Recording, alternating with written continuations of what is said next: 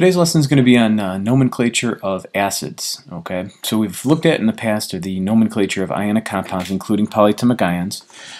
So the thing with acids is they're going to follow pretty much the same pattern, but they can be a little misleading because of the way the formula looks. Now, if you remember, we wanted to distinguish between ionic compounds and molecules. Well, ionic compounds always had a metal and a nonmetal in them. Two nonmetals would always give us a molecule. Okay, so that means you're going to have two different naming systems. Ionic compounds, if there's a metal and a nonmetal, for example, if you have something like sodium chloride, that would follow the ionic rules because we have a metal and a nonmetal.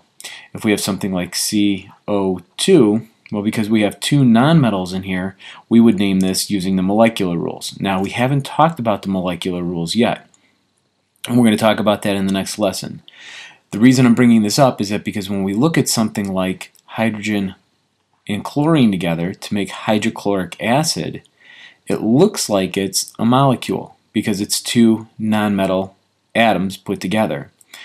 But the problem is that it's made up of hydrogen and chloride ions. The thing about acids is they look like molecules, but they behave like ionic compounds. Okay, we're going to talk more about the difference between ionic and molecular throughout the whole year, but that's just one of the things with acids. Now, how do you know if it's an acid? Well, I'm going to tell you. That's how you're going to know, because the rules can be a little misleading because it looks like it's two nonmetals, so you can use the same naming system for molecules. So if I want you to give me the name of the acid, I will be specific and say, name the following acids. Some teachers use this little notation called AQ, which means aqueous, which means that it's dissolved in water, because they're under the impression that an acid only has acid properties when it's dissolved into water. I don't use that notation for acids. I will specifically say, name the acid or give me the formula for the acid. If I don't, I will accept either the molecular name or the acid name. I'll explain that as I look at some examples. So let's go further here. Acids, what are they? Essentially, it's a molecule that has one or more hydrogen ions that are going to be released when it's dissolved in water. So because it has this hydrogen ion in it, it's going to make it very similar to ionic compounds. We're going to have to balance charges is what this means. So for acids, we have to balance charges. Okay, so we don't want to forget that we have to balance the charges in here, okay? So I'll show you that as I look at some examples. The acid name is always going to depend on the anion because your cation is always hydrogen. So they're going to start HCl, they're going to start H2SO4, they're going to be HC2H3, O2. If you see a hydrogen in the front, you're most likely dealing with an acidic substance. Now, if you notice that the ones I chose here, they're going to fall into two types or two categories of acids. One that contains an oxygen and another that does not have an oxygen. So if I look at this substance here, I'm looking at that anion, right? Focusing solely on anions because the hydrogen ion is going to always be there in the beginning, right? So we're not going to really necessarily need to use this because if we say acid, we know that the hydrogen is in the front. So our name is really going to depend on what that anion is in our formula. So take a look at the difference. We've got chlorine, which is really a chloride in this compound here, and we've got sulfate. This one contains oxygen, the sulfate, and the chlorine over here has no oxygen. So there's two different ways to name, and it's very important to pay attention to this because it's all in the amount of oxygen that's in the substance. So if it's going to contain oxygen, it's most likely a polyatomic ion. Okay, so let's take a look. All right, here's the rules for naming acids that do not contain oxygen. So if there's no oxygen, this is the pattern you're going to follow. You're going to put a prefix in the front here. There's going to be a root from the word, from the anion, right? So the root is going to come from the anion name, and you're going to add a suffix. And then you throw the word acid at the end, okay? So hydro is the prefix that we use, chloric acid, and that would be HCl. Prefix is hydro. Now what does hydro mean? It tells us there's no oxygen. Be very careful with this. Students get very confused with this. Hydro means no oxygen. So as soon as you see a name with hydro in it, you know that we are dealing with an element that has no oxygen. Essentially, it's going to have a monatomic ion in there. And really, your only choices are chlorine, fluorine, bromine, iodine. I'm kind of forgetting some of them offhand, but okay, so that would be able to give you sulfur or sulfide. You would have phosphide, nitride. There's really not many choices for these, to be honest, because it has to be a single element because it cannot contain oxygen. So if I were to look at this formula here, now that should be H2S. My subscript got it erased there. So it's H2S. So there's no oxygen. So I'm going to say hydro is my beginning because there's no oxygen. So when the person is reading my name, they're going to know that I'm talking about the anion. Well, which anion am I talking about? Well, it's the sulf, right? Now, here's where things get a little confusing because students are like, well, wait a minute. You're supposed to put the root in here. But for this one, I'm going to put sulfur, hydrosulfuric acid. Okay, so I have in here my prefix, which tells me there's no oxygen, and I put the ic ending on here.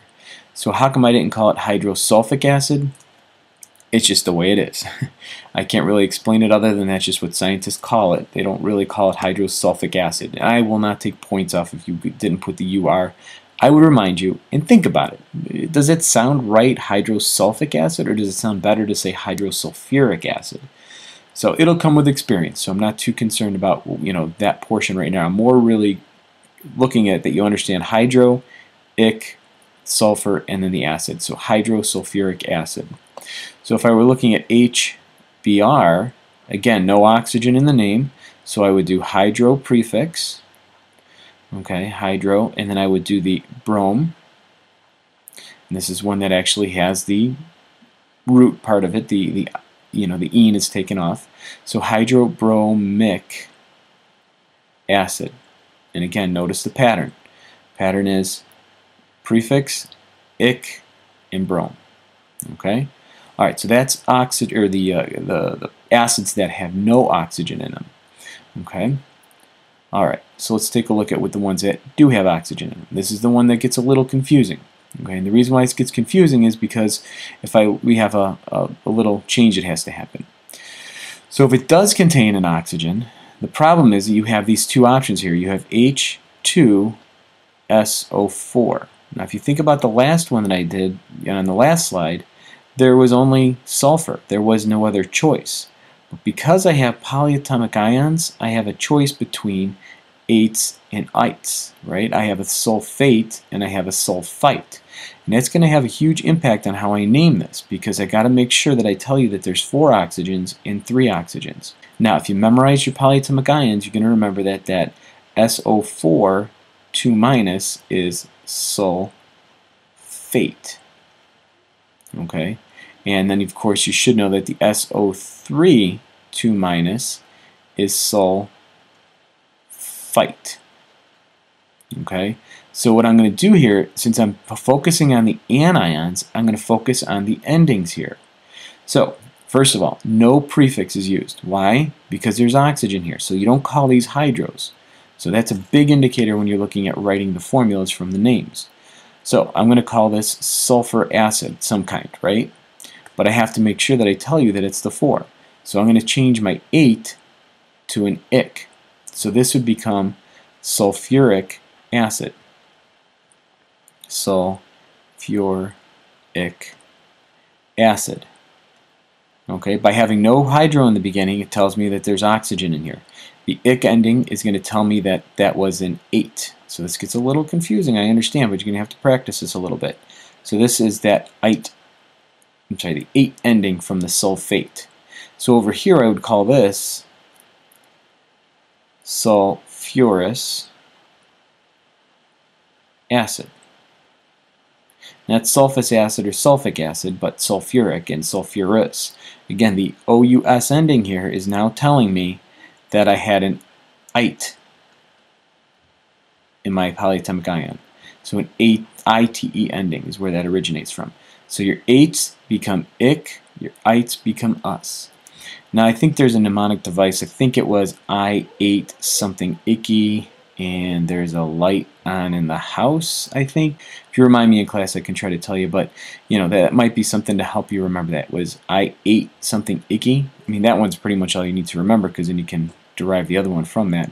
But I think it's a light misspelled light, by the way, like the LITE kind of light.